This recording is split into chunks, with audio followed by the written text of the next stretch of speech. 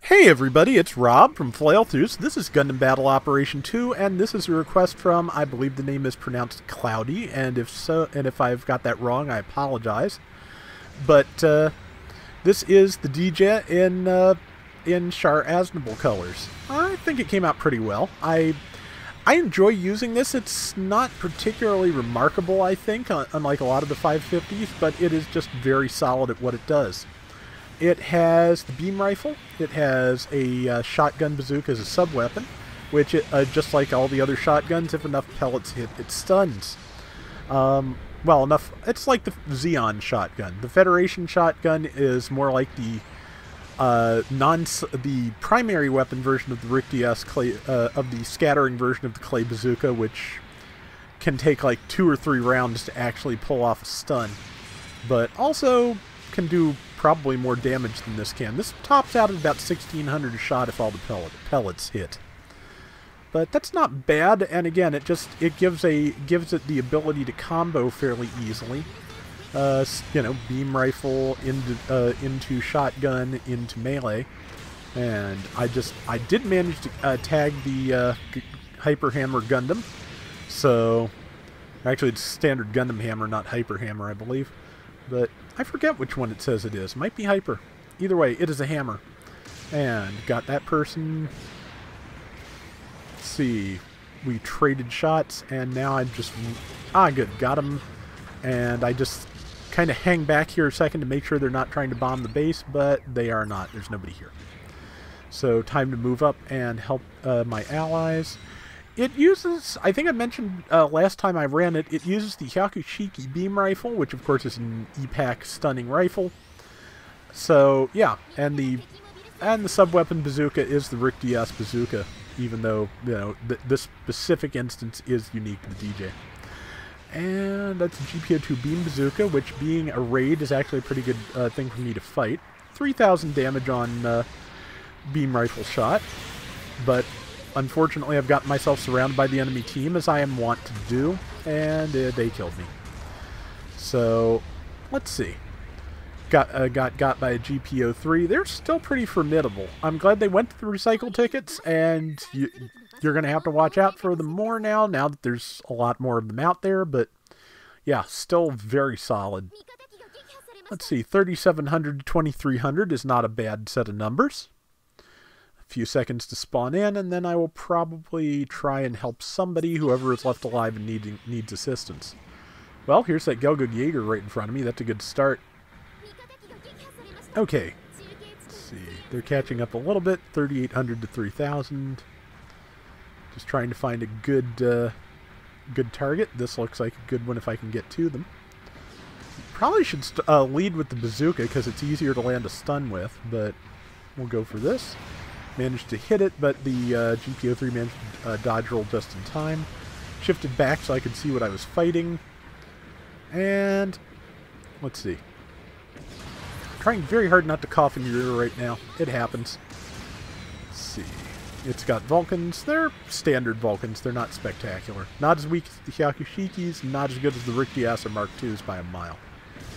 Let's see, managed to tag it, which means try to move in for the kill. Didn't quite get it. It also has forced injectors, I believe at level 2, which gives you a lot more maneuvering options than level 1. Because I do like forced injectors. The ability to change your angle at the last second when you're boosting. Very useful for avoiding attacks. And yeah, very handy. Okay, that is, of course, a Blue Destiny 2, I believe, or is it a Pale Rider?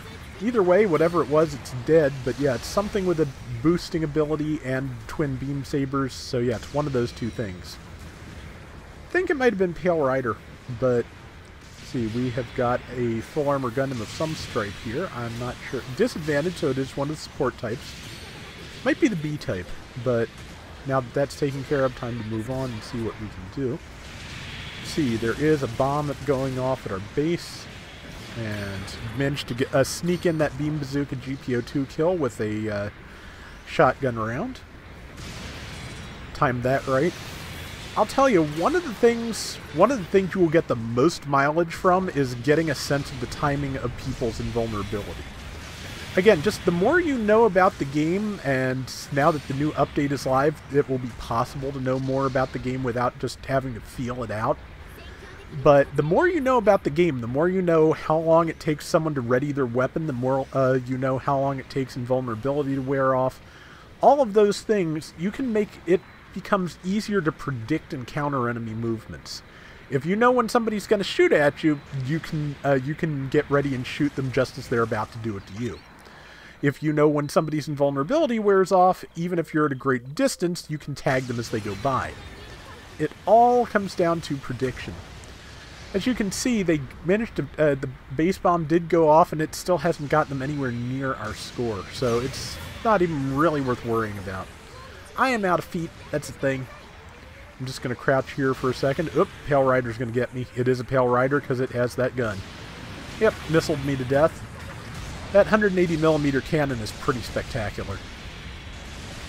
But we're doing really well, so I've got no complaints. And just gotta get through the last 2 minutes here and hopefully contribute, and we'll see how that goes. And, yep, gonna order some support fire because I've got a good 10 seconds till my mobile suit's ready. Again, support fire, or rather respawns on high-end mobile suits take long enough that it is easy to order support fire while you wait. Still, they really have improved respawning since Battle Operation 1, because the GPO-1 used to take longer than your respawn timer to come back in. That was really an annoying thing. And landed, tried to fire the shotgun in the air on the Pale Rider, missed that, but it is dead. There's the GPO-3. Managed to tag it twice and get its shield, and that's it. Good. Yeah, it's basically, if your timing is good, the same basic combo that works for the Gelgoog works for the Dijeh. To stun with the rifle, upswing, downswing, rifle, and upswing, and you can land it all, and it's pretty solid. Okay, 40-some seconds left. Just put the GPO-2 in the dirt. Managed to get the upswing before somebody hit me, or before somebody else got the kill. So didn't quite get that Gundam, but I don't believe you can counter the hammer. You can counter the Agu guy's heat whips, but not the Gundam hammer. So yeah, that's a thing. But either way, I was close enough. It didn't manage to hit me, so I managed to finish it off too. So yeah, really good rally here at the end, I think. So not that we were hurting, but also points to this enemy team who are really bringing it back. After where they were to get within a couple thousand points of us, not bad at all. And now it's just kind of gone to a free-for-all, and I'm getting knocked around. I got no complaints. We did good work. It was a fun round. And yeah, that was good. So yeah, that was the Dijeh and Char Aznable colors. Hope you like it, Cloudy. And again, I hope I'm pronouncing your name right. But let's see. Yeah, 3,635 is not bad. 5 kills and 2 deaths. Almost 90,000 damage. That's pretty good. So that is going to do it for today's Gundam Battle Operation 2. We will be back soon with more. So till next time, everybody take care and have fun. Later! The next on my Zeta Gundam wish list, if it's not in the game as of when you see this, is still the Ashimar. I always liked that. I mean, I want to get the Flying Donut. I always liked the Flying Donut. And beyond that, I'd actually like to see the Methus. The Methus is not particularly scary in the animation, but I bet it could be made to be something interesting here. So, fingers crossed.